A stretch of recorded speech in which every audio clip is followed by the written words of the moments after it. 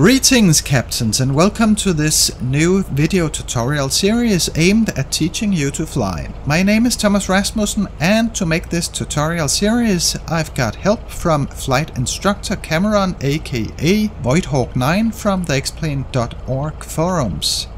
The tutorial series will be a step-to-step guide, much the same way you would learn to fly a real aircraft if you were taking private pilot flight lessons.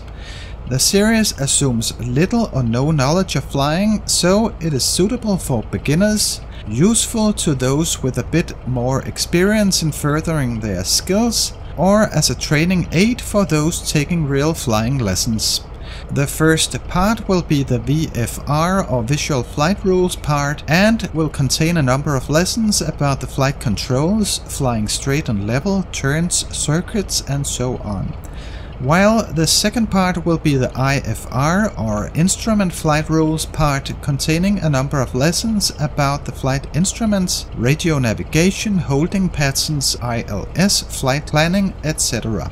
Ideally, you may benefit more from first watching a single lesson before you start up X-plane-11, or for that matter any flight simulator of choice, to carry out the exercises of that lesson before you proceed to the next lesson. The series will focus mainly on light general aviation aircraft. The same principles apply to almost any fixed-wing aircraft. As mentioned, the series will follow a similar sequence and method as training to fly a real aircraft in real flight school.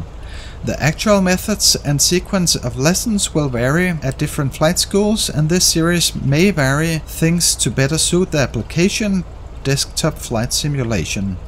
Please do remember that this series is oriented around flight simulation, so if your real-world flight instructor tells you to do things differently than you learned here, always do what your real-world instructor tells you.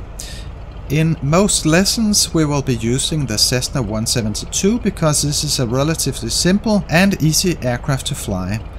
I will be using the Airfoil Lab Cessna 172 since it's more advanced than the default Cessna, but if you don't have it, then just go with the default one.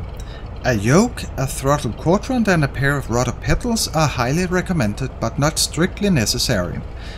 After completing the series, you should be proficient in general flying skills in X-plane. I hope you'll enjoy the tutorial series and that you'll find them useful in your flight simulator and potential real-world flying experience.